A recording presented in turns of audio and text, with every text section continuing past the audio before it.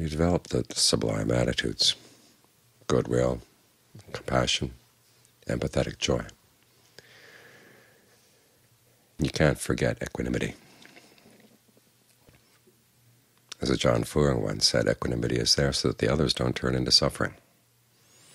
You try to develop goodwill for all beings, but you see that a lot of people out there are suffering. A lot of people are doing the things that are going to cause suffering down the line, and you can't stop them. You see people who are suffering, and you can't help them. You see people who are enjoying the fruits of their past good karma, and yet they're abusing their good fortune, and you can't stop them.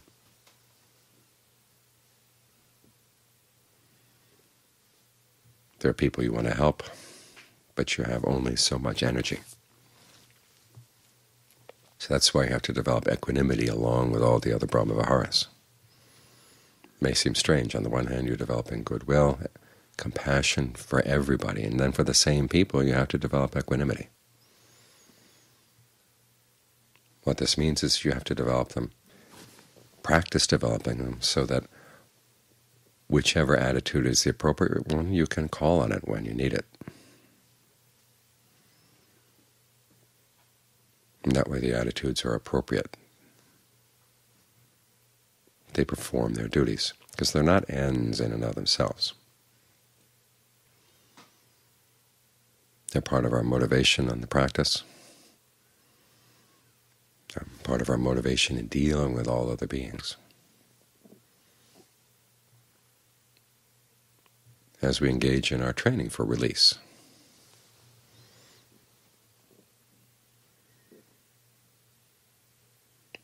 So when you ask how much compassion should you develop, you try to develop compassion, lots of compassion for everybody. This is the attitude you try to develop. But then there comes the question, how much can you act on that? And there's several things you have to keep in mind. The acting is actually a type of generosity. And generosity is a necessary part of the path. You can't simply think thoughts of compassion or goodwill and not act on them at all. That's hypocrisy. You've got to act to some extent, but the extent to which you're able, in terms of your monetary resources, in terms of your time, in terms of your energy, you have to take into consideration the Buddhist principle on generosity, which is that you don't give so much that you're harming yourself. You give what's extra, and sometimes you give enough to really feel it, that you are giving something up, but not to the extent that you're actually harming yourself. It's one of the rules in the monks' rules. If they see that a family has newly gained faith and they're being extravagantly generous to the point where the monks are concerned that they're going to burn themselves out, the monks are supposed to avoid their house.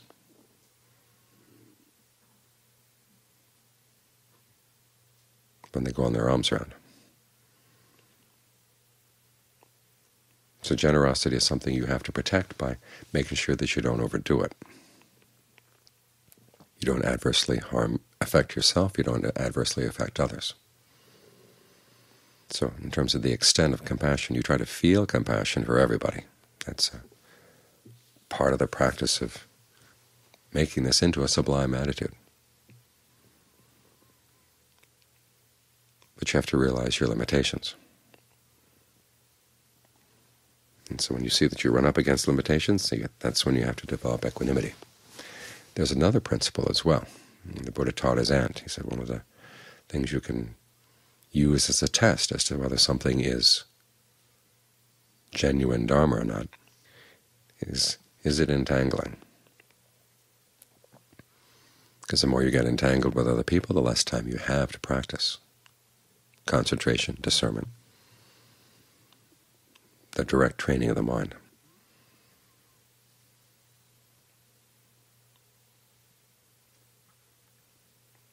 So this is one of the quandaries. How do you help without getting entangled?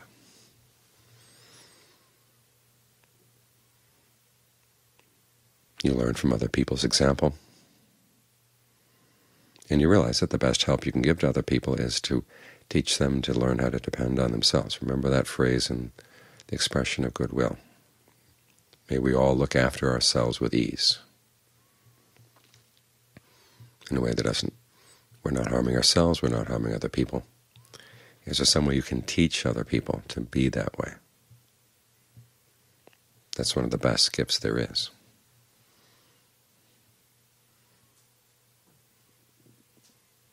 As for people you can't teach in that way, to what extent can you help them?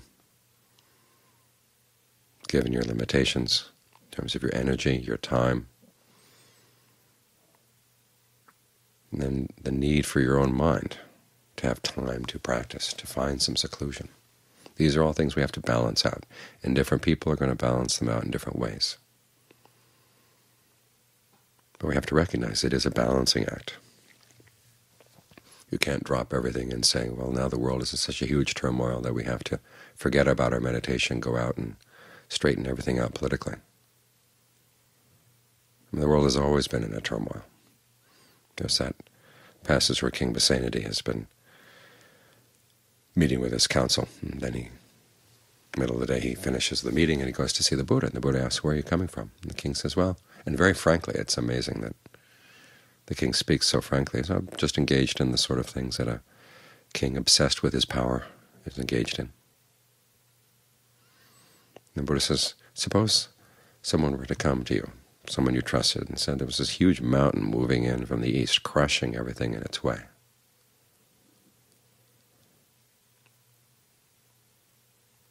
And someone were to come from the south and say there's a mountain moving in from the south, there's a mountain moving in from the west, and another person comes to report. Another person says there's a mountain moving in from the north. So you've got these 4 huge mountains moving in from all directions. And considering that human life is so rare, there's all this destruction going on, what are you going to do? And the king says, well, what else could I do but to calm my mind and practice the Dharma?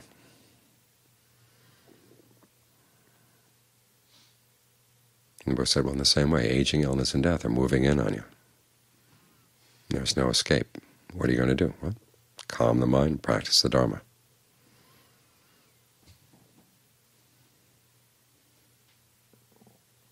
So no matter how bad things get in the world, that's got to be your first priority, practicing the Dharma. Now, of course, generosity is part of the practice.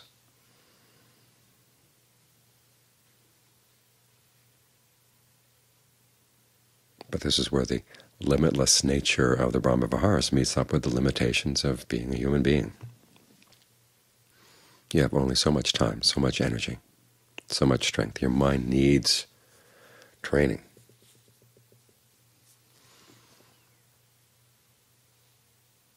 So you have to balance these things out. So the amount of compassion is limitless, and the range of people to whom you want to extend compassion is limitless. But the same thing also goes for equanimity. Because your resources are not limitless. When you run up against the edge of your resources, the edge of your time, the edge of your ability, the edge of your energy, that's when equanimity has to be limitless.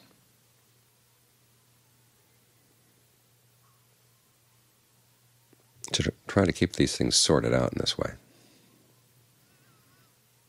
We're not here just for compassion or just for equanimity. We're here because there are a whole range of virtues we need to develop in the mind, good qualities we need to develop in the mind, both in the way we deal with other people and in the way we deal with our minds.